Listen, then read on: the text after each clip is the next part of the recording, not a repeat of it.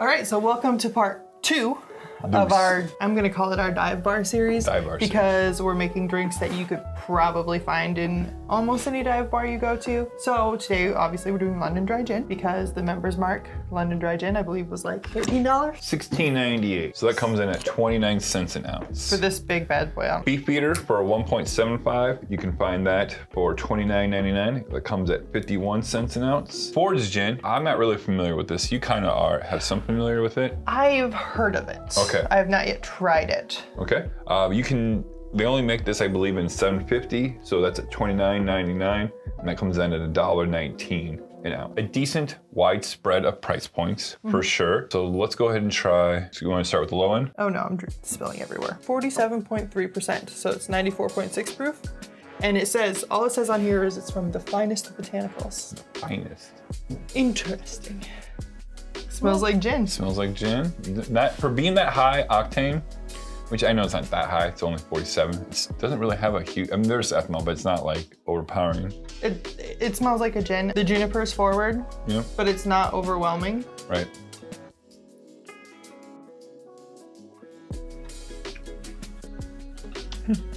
Yeah. Not bad. Pretty nice. It is nice. Again, like the rum, it is kind of creamy.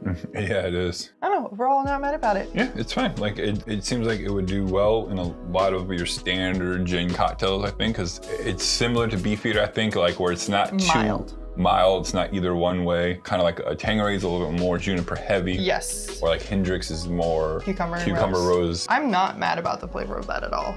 I've had much more expensive gins that I've liked a lot less. Why do we even keep trying Beefeater? Because it's fun. 44. Yeah. So slightly lower ABV. It's a lot milder in smell than the Members Mark. Beefeater smells more floral than it does, like obviously the juniper's there, but I do get more of a floral variety. I agree with that. Can I put my name, or can I put my finger on what that means right now? There's a little bit of chamomile in there. Yeah.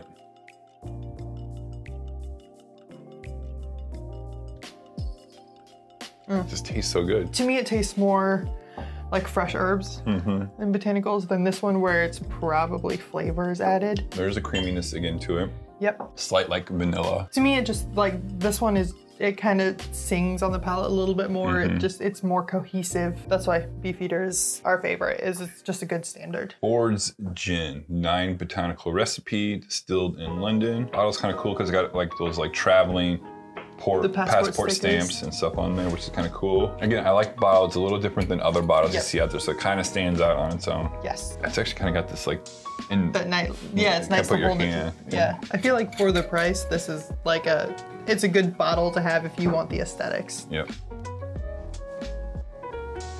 Ooh. Black pepper. Yes. This one is sharper, I think. All of the flavor, or all of the same smells are there, but they're just a little bit different ratios, you know? Kind of like sharp cheddar has its own little distinctiveness to it. I'm not saying it smells like sharp cheddar, I'm just saying in the...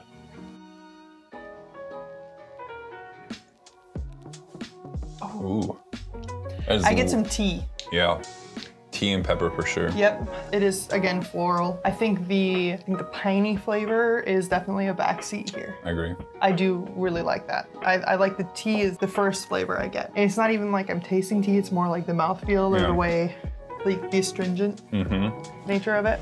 I like it. It's good. That pepper tea kind of gives it a little bit of uniqueness that's different from other gins. Yes. I think they're all really good. Yes. They all have their, I think they all have their distinctive taste. Yes. And notes, and I think it's gonna be interesting in Tom Collins. So the Tom Collins, if you're not familiar, it's a classic cocktail, lemon juice, simple syrup, soda water.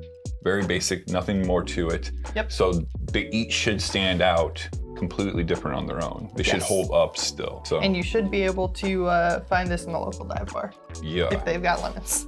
That's the thing. They have lemon juice, I guess. Right. Concentrate might make it a little weird, but some dive bars are gonna just have sour mix and they're gonna use that. So let's go ahead and make a Tom Collins and see if Riley can tell the difference between these 3 gins.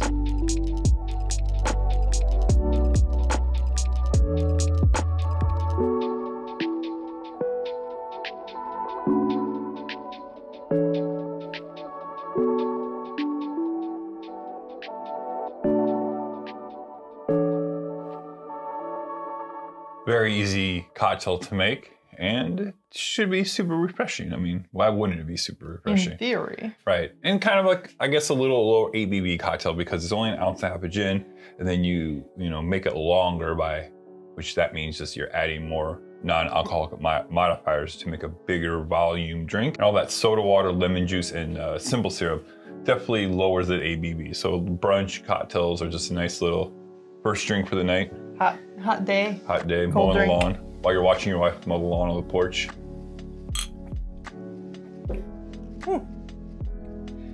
Sweeter than I expected.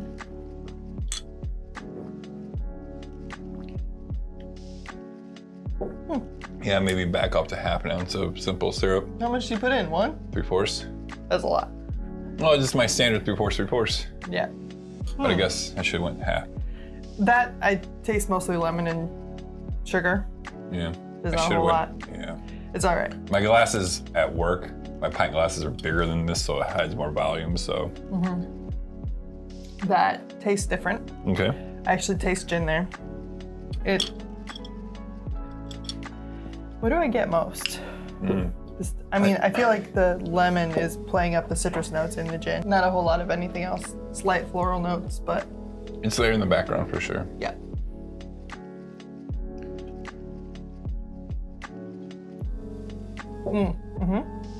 Okay. That one tastes the sweetest, but also has the most flavor from gin. Yeah. That makes sense? If you're not a fan of gin, you might not like this one. I don't know, but it's... I'm just saying, like, in a ballpark sense of statement. Then if you're... It depends on why you don't like gin. Right. But like these two, the gin is so subtle. Slightly there, but it kind of tastes like flat Sprite. Yeah. Like these two taste at least a little more balanced with the gin and the... Right. So I'd still probably just do half ounce of simple. That one would be like for, if you don't like this version, then you just might not like light refreshing cocktails. Cause like the gin's there, but it is so, just works so well with the lemon juice and the soda water. It's just. Right. I think it's gonna be in bottle order because I do feel like the creaminess in this one might have been what loses the gin in the cocktail. In this one, don't lock it in yet. Yeah, I'm good there. Which one do you like the most before you chose that one? The last one. I mean, I like the last one too. I think this is close. Yep. Just slightly too sweet. Slightly too sweet. I think, again, if we did a half ounce, I think they would be very similar. Yep. Not in taste wise, but like I like it. Yeah. This one, I'd either just do a 1/4 ounce. You got one right. Was it this one? You got the Beefeater right. I got the Beefeater right? Yeah. Holy cow. So our favorite one is the Members Mark again. Oh, wow. So here's my hypothesis on this. Right. This one was higher ABV than the other two, was it not? 45, 47.3, and 44. Yeah. I think the flavors just come through more because it's got higher octane. Interesting. Wild, guys. Wild. So, interesting that, again, we both like the cheapest one wins for flavor profile. And again, this is not saying it's not a good gin, just with this specific drink, with this specific ratios, it just doesn't hold up. So. And I feel like now that I know hindsight bias and confirmation bias my hypothesis as to why that's the case is because this one tastes so much like tea.